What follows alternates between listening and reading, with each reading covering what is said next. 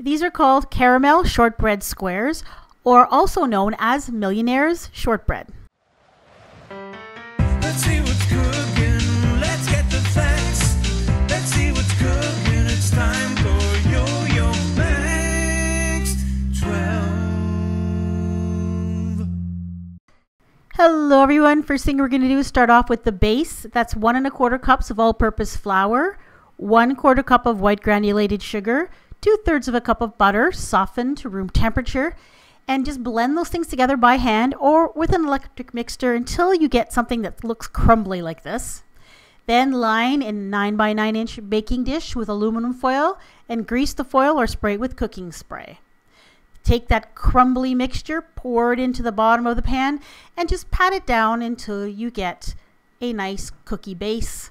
Then pop this in the oven at 350 degrees for about 20 to 25 minutes until the edges are brown. And just set that aside.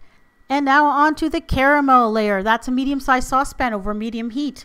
1 can, 300 mils, 14 ounces sweetened condensed milk, 1/4 cup of brown sugar, teaspoon vanilla, 6 tablespoons of butter, and a pinch of salt.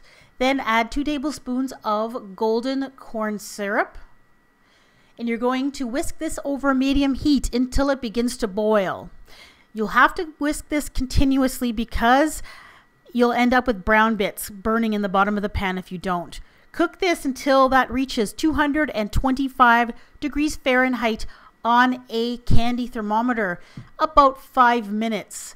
When it reaches the right temperature, immediately pour this over top of your shortbread crust. Now, the shortbread crust doesn't have to be cool. It can still be warm out of the oven. That's okay. Spread the caramel around until it's even, and then put it in the refrigerator and let it cool for about 20 minutes. While it's cooling, make some ganache. That's 6 ounces of chocolate, 3 tablespoons of milk or cream. Heat it in the microwave until it's nice and hot, and stir it until the chocolate is smooth. Now, once your caramel has set so you can touch it and it doesn't stick to your fingers, you can spread the chocolate ganache over top, nice and even, and then pop it back in the refrigerator for a couple of hours until the ganache is set and it's ready to cut into squares. Pull it out of the pan using aluminum foil, peel the foil back, and then just slice it into nice small pieces. This is super rich and absolutely delicious.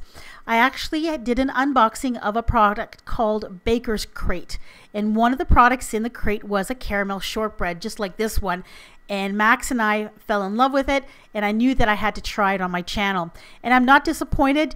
It has a really nice, very plain shortbread base, delicious smooth caramel, and then a lovely chocolate ganache on top. You'll have to keep these in the refrigerator to keep them nice and firm. Even after being refrigerated, however, the caramel is not hard. It's not super chewy. It stays nice and soft. I think you'll love these. Give them a try.